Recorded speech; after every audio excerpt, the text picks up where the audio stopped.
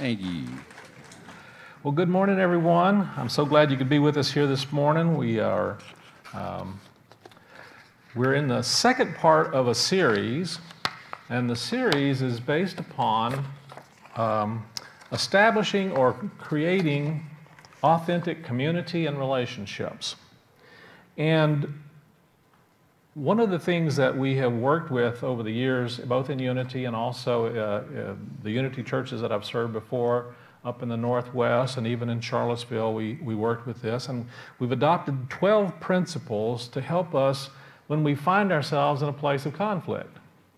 Now, I didn't decide to start this series because I felt there was conflict, but I'm realistic to know, and one of our first principles is to recognize that in any community, in any relationship, there's going to be conflict. That's one of our number one principles. We accept that there's going to be conflict. If we somehow feel like that there's not going to be conflict, we're going to be in conflict automatically, aren't we? So that's one of our first principles. We accept and acknowledge that conflict is a normal part of life in the church. And so the second one is then we affirm the truth. We recognize that even though there's conflict, that there's the truth of the Spirit within each and every one of us, and we work toward seeing that in each other. And that's one of our primary focuses. We endeavor to see conflict as symptomatic of what's missing in our intention to create authentic community. Peacemaking is creating a pathway to God. In a very real sense, we have all been called here to be peacemakers. We may not know that, we may not realize that, but that's a big part of our spiritual purpose in this world, is learning how to be in this world with others that have different views, different ideas, different ways of seeing things, different likes, different dislikes, and learning how we can actually come into connection and community on a deeper level, even with those differences. Doesn't mean we're going to necessarily always agree on those things, and that's the beauty of this, is learning how we can be in relationship and deepen a relationship with someone who has so different views than we do. And it's not an easy path. No one says it's going to be, but it's something that I really believe that you're here because that's part of what you recognize within yourself, that you want to experience more of that peace. Jesus said, "My peace I give you, not as the world gives. My peace I give you." And it's a peace that passes understanding. I'm going to ask, Russell, would you check the thermostat again? I see people fanning out here, and maybe it's my... Is the Spirit? Okay, well, maybe it's the lights also. But and then the third principle that we invite people and ask people to remind ourselves of, and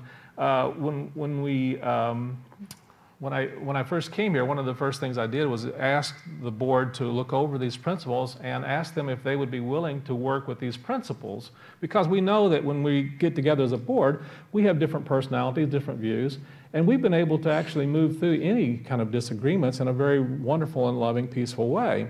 And so we use these principles, and when we forget, which we have and we do at times, and I forget from time to time, we go back and we read these again, and we pray about them, and we listen. So the third thing is that we commit to prayer. We examine where we are coming from and release our need to be right. That's a big one right there. That's a big one for most of us, I think. There seems to be, in our human heart and mind, for some reason, there seems to be this need to be right. Now, being right is not a bad thing. But the need to be right is something that really blocks us in our connections and our communications and in our relationships. And so we have to really be willing to honor and look at what is that need that we have to be right. And if we hold on to that, if we're addicted to that, as I say, and I think there is, in some ways, it's like an addiction, that we're addicted to this need to be right. And it's the ability to transcend that need to be right that allows us to see things from a different perspective. It allows us to come more from our heart space. You can bet if you're in a place of a need to be right, it's not coming from your heart. It's not coming from your spirit. It really is coming from the ego consciousness. And so it doesn't mean that you're not right. It just means that if you have that need to be right and you're basically taking steps and actions and words and communicating in such a way that you are expressing that need to be right, you're not truly coming from your true nature, because the true nature is your wholeness. And the wholeness, your wholeness doesn't have a need to be right. It already experiences the rightness of being. it experiences what in the Old Testament mostly, but even in the New Testament, it experiences righteousness. Righteousness. Righteousness simply means being in alignment with the Spirit of God within us. It simply means being in harmony with that and in alignment with that. And so when we come from that place, we're able to communicate from a different perspective. In addition to that, we're able to see differently. So I came across this story. You know me, I like stories. It was a pretty lonely guy, decided life would be more fun if he had a pet. So he went down to the pet store and was talking to the pet store owner, and he wanted something kind of unusual. He wanted an unusual kind of pet. And so after some discussion, he decided on a centipede. He decided that a centipede would be a really good pet. And it came in a little box, and he took the little box back to his house, and this, box was basically the centipede's little house, and he took it and he put it in a nice place. He found a good location for the box for the centipede's house, and he decided he would really start off with a good relationship with his new pet, and so he decided he was going to take the pet out to dinner. And so he asked the centipede in the box, "How would you like to go out to Wendy's with me to have dinner?" Silence. Didn't hear a thing. So after no answer, he was kind of bothered by that, and he said, well, he waited for a minute or two, and then he said, he decided to ask again, how would you like to go to Wendy's with me? Again, silence, nothing, didn't hear a thing. So he waited for a little bit, and he was kind of thinking about the situation, and he decided he was kind of getting a little bothered by it, so he decided, well, I'm going to ask one more time. So he leaned down really close to the box, and he shouted in the box, "Hey, in there, would you like to go to Wendy's with me?" And he heard this little voice inside that says, "I heard you the first time. I'm putting on my shoes."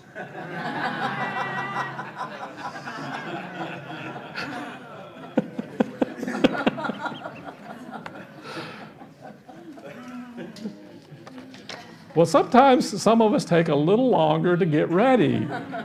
Isn't that true?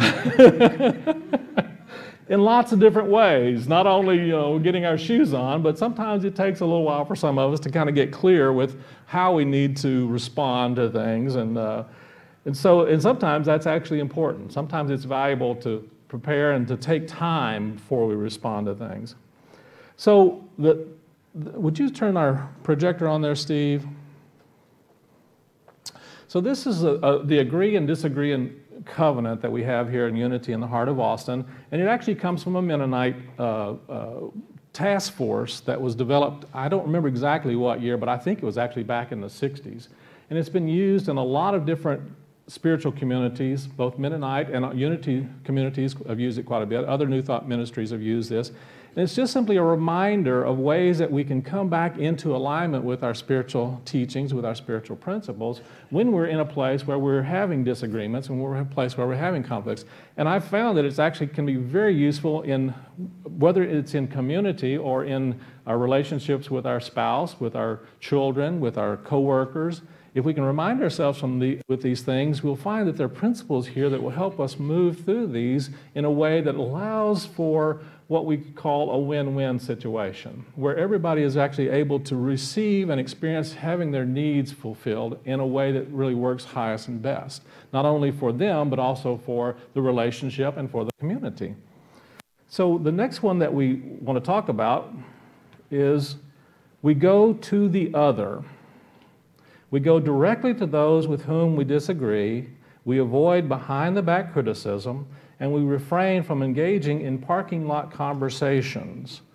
So this is actually it's kind of interesting because we've been taught in this culture to, and I think that it's really very strong in many ways, to try to avoid conflict at all cost, haven't we?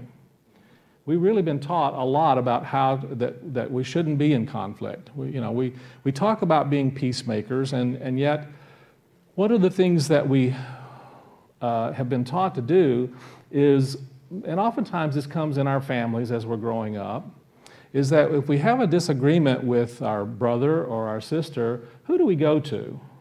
Do we go to our brother or sister and let them know? Sometimes we do. Sometimes we go, "Mom, he's touching me." He punched me. He hit me. He looked at me. You guys know what I'm talking about? So if you've grown up with that kind of energy, sometimes it's hard to let that go. Sometimes we find ourselves not going to the person that we need to deal with, but we find ourselves trying to go around. And so what really is valuable, I don't know about you guys, but I remember when I was a kid, if mom didn't let me have what I wanted, I knew exactly who to go to. You guys know what I'm talking about? I went to daddy. And if daddy said yes, it's okay. And vice versa. If daddy said no, and I went to mom, and mom said yes, it's okay, right? So we have these kind of conditioned things from our childhood that, believe it or not, at times we're still doing that. If you're real honest with yourself, you'll find at times that you are trying to avoid and get what your needs met, not by being direct and being clear with the person that you're having the challenge with, but by trying to go around. And it's not a mature way of connecting and communicating. It's actually a way of trying to avoid, but it's also, you might say, Will Bowen, who wrote this wonderful book called A Complaint-Free World, would call that a complaint. And Gary Zukov says a complaint is all complaints are basically manipulation. And so what we're really trying to do is get our needs met in an unhealthy way. We're trying to meet our needs in a way that don't really work both either for us, and it doesn't certainly work to enhance the relationship, because what's going to happen, when the other finds out that you've gone to someone else and not to them, there's always a challenge with that, wouldn't you agree? And so one of the things that we've agreed to and commit to, in Matthew chapter 5, it's in 23 and 24, it says, "Therefore, if you bring your gift to the altar, and there remember your brother or sister has something against you, leave your gift at the altar and go. First make things right with your brother or sister, and then come back and offer your gift." So I think about this in terms not only of giving gifts at the altar, but giving our spiritual gifts, giving of our service, and we find that we're still having challenges in doing that with perhaps another person, or for that matter, even within ourselves. First, go and make peace within yourself, and then bring your gifts. And what you will find is it actually is an opportunity for transformation and for discovering greater gifts that can really enhance not only your experience in sharing and giving, but also the gifts in the relationships. It can really enhance that. Thomas à Kempis said, first, keep the peace within yourself, and then you can also bring peace to others. In the Course in Miracles, when we are working with the Course in Miracles, one of the things that, one of the teachings of the Course in Miracles I think is the most memorable and most powerful is a simple phrase, and that is, I could see peace instead of this. And so ask yourself, he says, the idea today begins to describe the conditions that prevail in the other way of seeing. Peace of mind is clearly an internal matter. It must begin with your own thoughts and then extend outward. It is from your peaceful mind that a peaceful perception of the world arises. And so what Jesus is teaching here is go and make peace with the adversary. The adversary. Now, in unity, Jesus talked about the adversary often, but he really wasn't necessarily talking about somebody out there. He was talking about that internal part of ourselves. The adversary really is that part of ourselves that we are having difficulty with, and that we are actually putting on the faces of those out here that we are in conflict with. You follow what I'm saying about that? Carl Jung called this projection. Anybody know about a projector? So what we do is we have things going on inside of us that we're having struggles with. Maybe it's a feeling of not feeling good about ourselves in some way, or not feeling good about something in life. So rather than trying to get someone out here to make a change in order for us to feel okay, what we really need to do is listen for what is the need that is going on within me, and what is it that I'm trying to experience so that I can feel a greater need, and what can I do within myself to shift my awareness about that. To kind of give you some awareness. I'm going to throw out some, I'm not going to read from every one of these books, but I wanted to give some resources for those who want to really learn how to do this more effectively in life. There's a great book, actually a number of great books from I think one of the most magnificent spiritual teachers of our time. He just passed, I think, not too long ago. I think it was last year. Marshall Rosenberg is one of my fantastic teachers, and he's taught me so much. And he's written a book called Speak Peace in a World of Conflict. And if you'd like to learn how to connect and communicate with people on a deeper level, and a more deep, heart-centered spiritual level, I highly recommend any of his works. But one of the things he says is that every time we're in conflict in somewhere with someone in our life, it's because there is a perception that our needs are not being met. And there are basic needs that all of us have. We all have basic needs, and those basic needs are the same with everyone. And if someone is in conflict with you, it's because they have a perception that their needs are not being met. And notice that I'm emphasizing this word perception, because it's our perceptions that make us feel that our needs are not being met.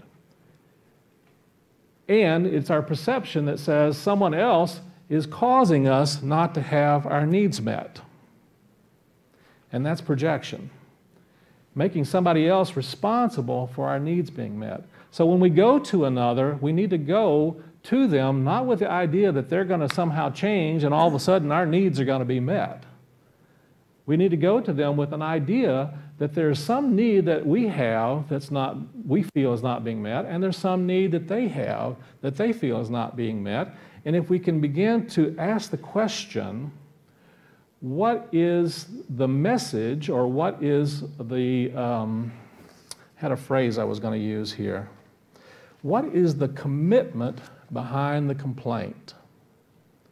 What is the commitment behind the complaint? We actually heard this in our Enlightened Leadership video this last week from one of the coaches. She said, listen for and reflect back, what is the commitment behind the complaint? So someone comes to you with a complaint, listen for what it is that they are committed to. So we have a tendency to go and hear the complaint, but not really listen to what the underlying desire or commitment is for. So we hear what's wrong, but on the other side of that, there automatically is something that they are desiring, right? And so what we're really learning to do is train ourselves to listen, not so much to focus on what is wrong, but listen for what is it that's being asked for here? What's the underlying request? Marshall also talks about this idea of learning to make requests as opposed to making complaints. There's a wonderful another resource for you, Complaint-Free Relationships. You can start with the book Complaint-Free World by Will Bowen. We did a series on that, oh gosh, a couple of years ago. Maybe get time to do another one. But Will Bowen has just come up with a fantastic practice for learning how to be in the world in more peaceful ways and in more deep relationships with each other by looking at how our patterns of communications and the ways that we are complaining about life as opposed to focusing on and requesting what it is that we want and need. We've been taught in order to get what we want and need, the best thing to do is go and gripe about it, right? But the reality is when we focus on what we don't like, we're actually putting more energy into what it is that we don't like. And we actually are going to be a part of that creative process. We're created in the image and after the likeness of that creative process.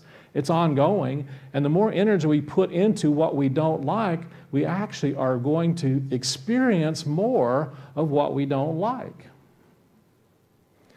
But rather than focusing on what we don't like, we need to shift our energy and focus on what is the underlying desire or request that's in that complaint. And if we can focus on that, we will draw to us more of the experiences that we truly want to experience in our life. We will move more into experiencing and using our creative energy to bring about a greater experience of the possibilities in our life. It's a shift in energy, it's a shift in habits, it's a shift in practice, but it really does help us to focus more on what it is that is the underlying desire and need of that experience.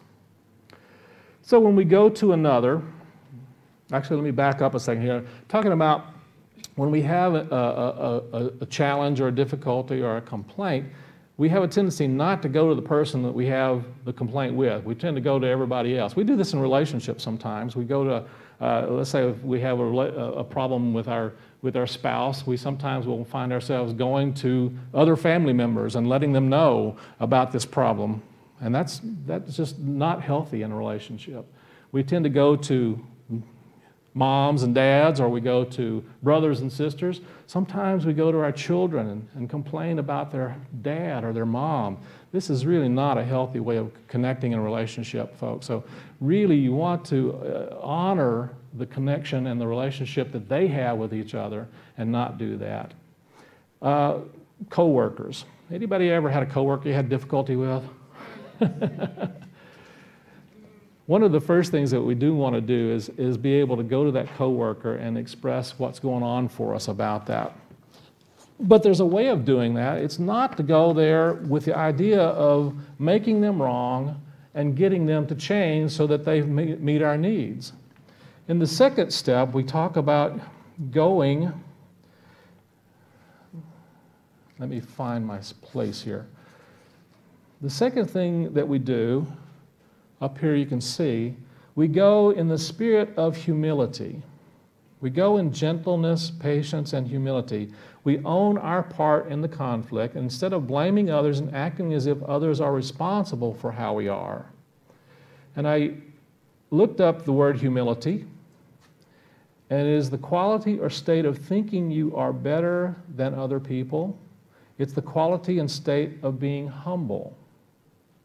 So anytime you go to someone in a conflictual situation with the idea that you're right, they're wrong, you know better, you're better than they are, or for that matter, even if you do the opposite, to be honest, if you go the opposite and say, I'm wrong, they're right, the reality is you're still coming from the ego place, because it's the ego that does this up and down game. I'm up here, you're down here, or you're up here and I'm down here. You come with a sense of, and a few weeks ago we had a wonderful daily word called equanimity. Equanimity simply means that you are in the energy of equality with something or someone. And so you go with a spirit of humility. And humility, humbleness, the word humble really simply means to be teachable, that you're open to learning, that you're open to transformation, you're open to growing. So the idea is not to go there and change the other person, but to go there and learn what it is that you need to learn for you to be able to come into a place of harmony and peace within yourself. So we have these challenges and difficulties, I think, primarily to draw forth from within us how we can actually be more at peace within ourselves. And if we use it for that, come with a spirit of openness and willingness to learn how we can be in connection and relationship with each other more deeply, then it draws forth resources from within us that we didn't even know we had sometimes. It'll help us to draw on the possibilities that allow us to step and look beyond our own perceptions and perspectives of how things are supposed to be. Last week I talked about this idea, and one of my best friends, and it still is a great example, one of my best friends is a counselor, and he has done a lot of marital counseling, and one of the first things he does with a couple is ask the couple to describe their house. But he'll have one of the couple, the husband, see themselves at the front of the house, and the other one at the back of the house, and he'll ask them to describe what they're seeing. And each one gives a different description of the same house. And he asks them which one is right. And of course the truth is they're both right, but they're simply seeing it from a different perception. And if we can recognize when we have conflicts and differences, it's just like that. someone else has a perception from their point of view that sees things that we perhaps don't see. And maybe we have things that they don't see, and they may or may not be willing to see it. But that doesn't mean that we can't learn to see from other people's perceptions. And when we do, we find ourselves moving more into a place of humility. We're open to learning possibilities. Eric Butterworth says, peacemaking is not a thing you have to do in the world around you. In the most dramatic way, the world around you will be changed in the twinkling of an eye as you change. An electric light doesn't have to go out into the room to try to sweep away the darkness. When the light is turned on, the light radiates and the darkness disappears. It's as simple as that, but it's not easy. So this is really a big part of our spiritual work, both in spiritual community, but in all of our relationships, is learning how to turn the light on, not necessarily sweep the darkness away. The more we can focus on turning on that light, the more we will be able to experience that connection that we have on a deeper level. There was a young man that was sitting at a stoplight in downtown New Orleans one evening, and when the lady in front of him was distracted, she was going through some papers on her front seat, and the red light changed to green, and the young woman didn't move. She just sat there. And the young man was a bit put off by that and gently bumped his horn to remind her that she was driving and not to be in the library of it or her office there in her front seat. But even as that gentle reminder, she didn't move. She just stayed there. Before he knew it, the light turned from green to yellow and then to red. And he was getting pretty upset about that. And so the lady just still didn't move, was sat there. So, the young man rolled down his window. But actually, before he rolled down his window, he actually found himself yelling and screaming at her at the top of his lungs, beating his fist on the steering wheel. And he was shocked when he heard a knock on the window, and so he rolled down his window, and there was a policeman there with his gun drawn and tapping on the window. The policeman told him to step out of the car. And he handcuffed the man, and he was putting him in the back of the patrol car, and the young man just was in disbelief. He began to, "You can't arrest me for screaming at her from inside my car." And the patrolman looked at him and told him, "Just be quiet and get in the car." And after taking him downtown to the station, 2 hours in the cell, the holding cell, the officer came and he told the young man, "Okay, you're free to go." And the man said, "Well, why did you arrest me? You're in trouble now. I'm calling my lawyer. What is this all about? You can't arrest me for throwing a screaming fit in my own car. You haven't heard the last of this." And the police officer just calmly responded and said, "Sir, we're not arresting you for shouting and throwing a fit in your car. You see, I was sitting directly behind you at the light, and I saw you screaming and beating on your steering wheel, and I said to myself, man, this jerk, there's nothing I can do to him for throwing a fit in his own car. And then I noticed the Unity wings on your mirror, and the Peace Begins With Me bumper sticker on the back of your car, and I thought, this car has got to be stolen. And that's why you were arrested."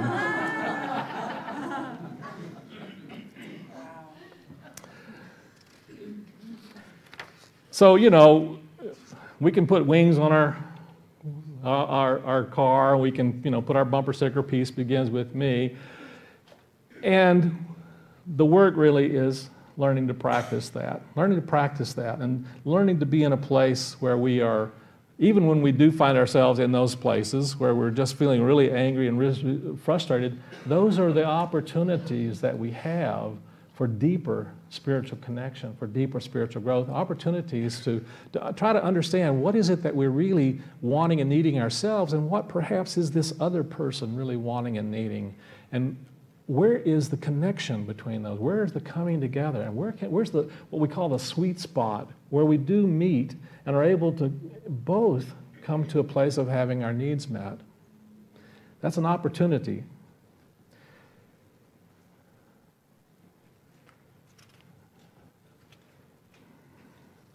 So I came across another story, and there was the last one is that we're quick to listen.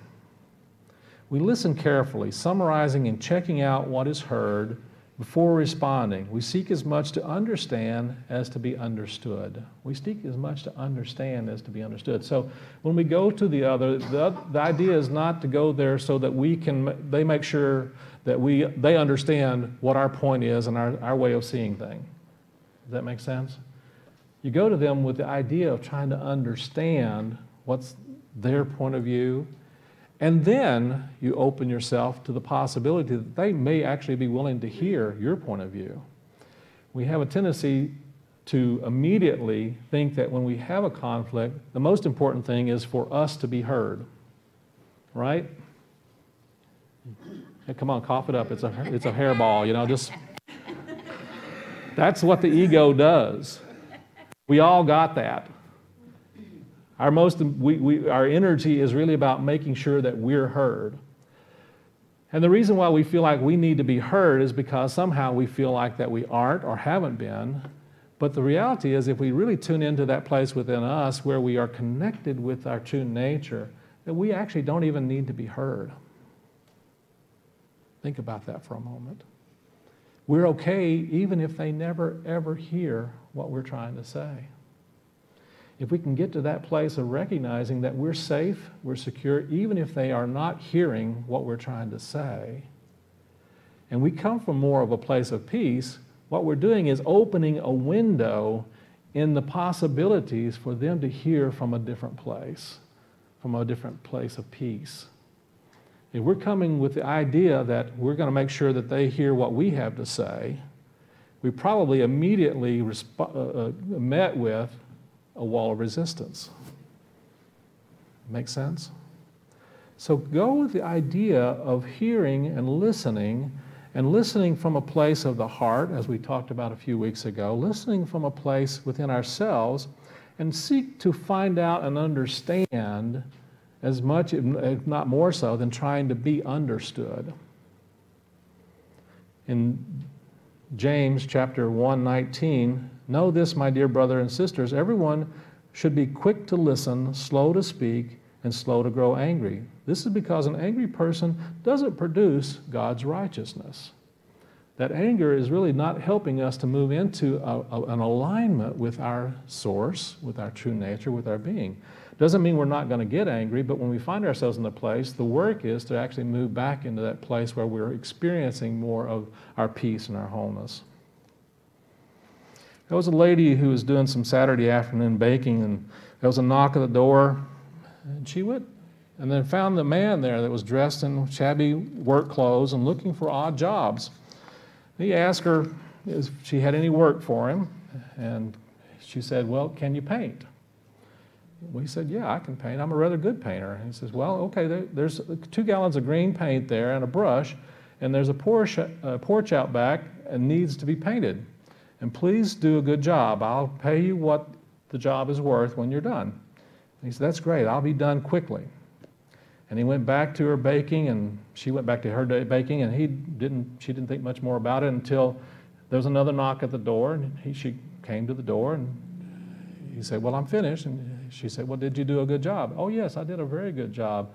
But I need to let you know, ma'am, that that's not a Porsche back there. That's a Mercedes.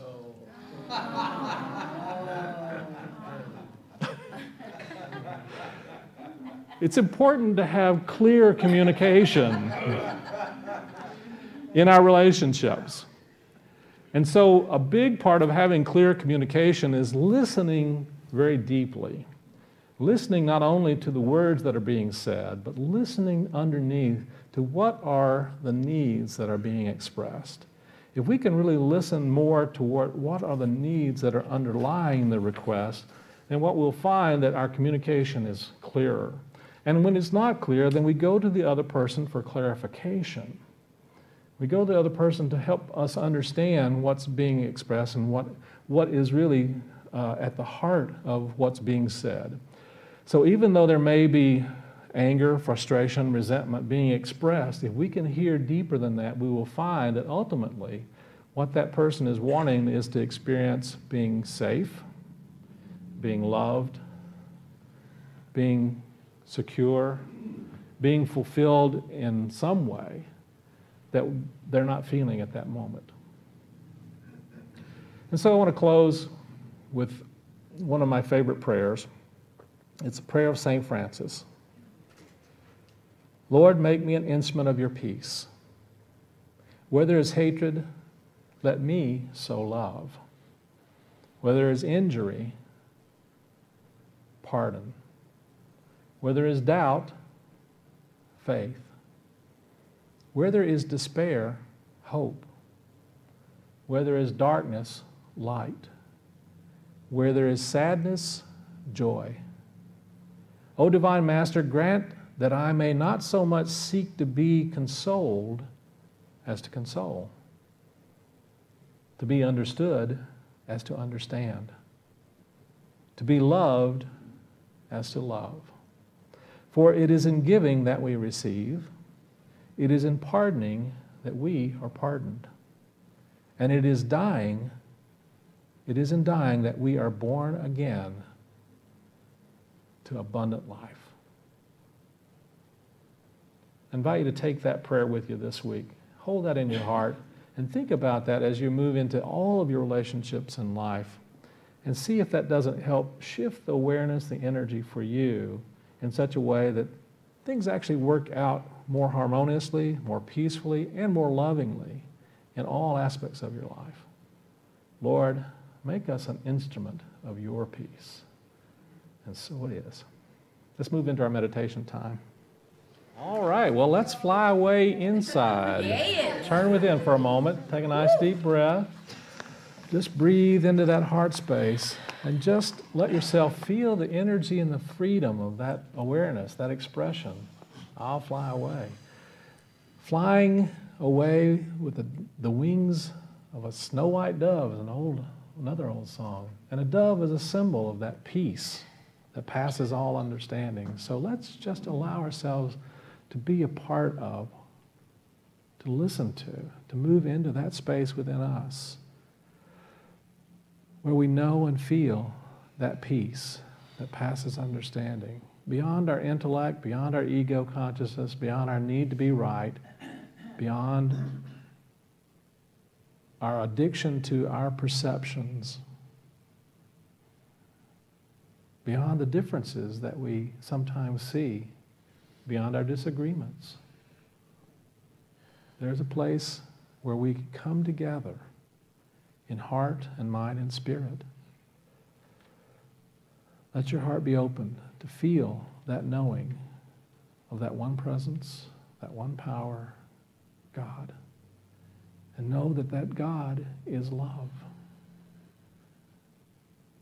God is love. God is spirit, and they that worship in spirit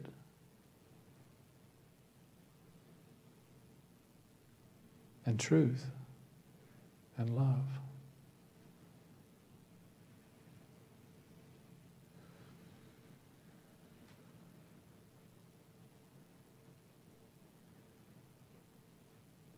Be open now and receptive. Be willing.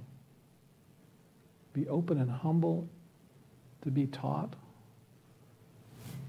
What is the message of these differences? What are the gifts? What am I here to learn? What am I here to share and express?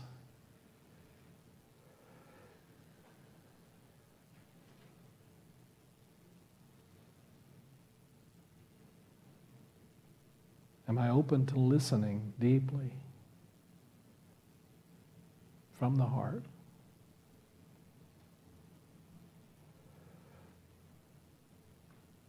Am I open to expanding that heart connection?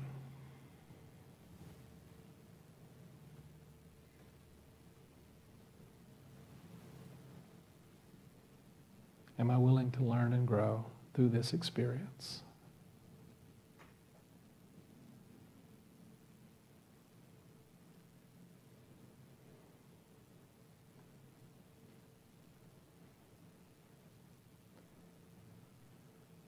Take now a nice deep breath.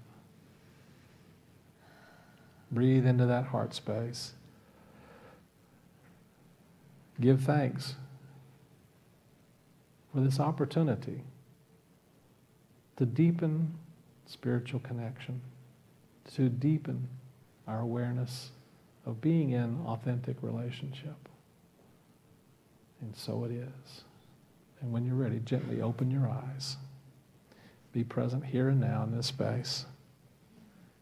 And give thanks. Thank you, thank you, thank you, Blessed Spirit.